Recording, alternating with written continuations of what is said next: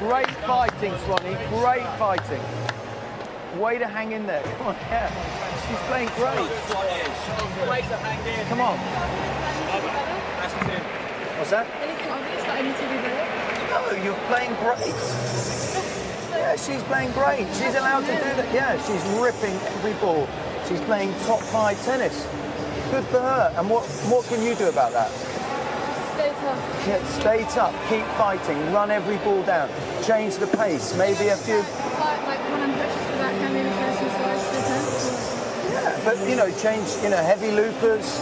Maybe some slice. Yeah, exactly. Exactly. So just keep fighting. That's the main thing, like you said. She's playing. You're gonna get your chance. Yeah. She's played phenomenal tennis.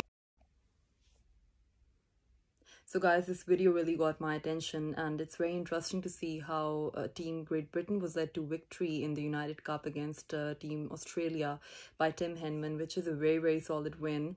And it's very interesting to see how Tim Henman is able to coach Katie Swan. He can clearly see that she's struggling in the match. She's 5-2 down, but you know, he's using the sandwich technique very, very efficiently here. And you know, the way he's not just praising her opponent to make Katie feel better, you know, and basically reminding her that it's not her fault, that you know, she's down in the set, but also along with that, he's praising her, and you know, he's telling her the technical stuff that she can add to her game to win the points against her opponent, adding loopers to the game, changing up the pace, adding variety. And that clearly shows you, also complimenting her and asking her to stay tough. So this is very, very nice to see, because as a player you can understand how certain words can make you feel on the tennis court even when you're struggling. Then she'll be saying, she's saying, oh, hang on a minute, Rafa's in the box and I've got to win this. Yeah, great. I wish I could have played my matches with Tim sitting next to me. Everyone's trying to make her laugh. Every point. You're hitting it great. She's absolutely flat-balling it just from corner to corner. She hits winners. Yeah, come on, this is it. Fight, fight, fight. You're all over this, Swanee. Come on, you're serving great. Come on. Get that fist pump going. Here we go. Come on, Swanee. You can do this. I've just got a smile on my face. I feel like I could listen to that all day. So motivating from Tim Henman. So guys, as we all know, that psychology plays a huge role in sports, and we can see how Tim is psychologically boosting up Katie Swan as well.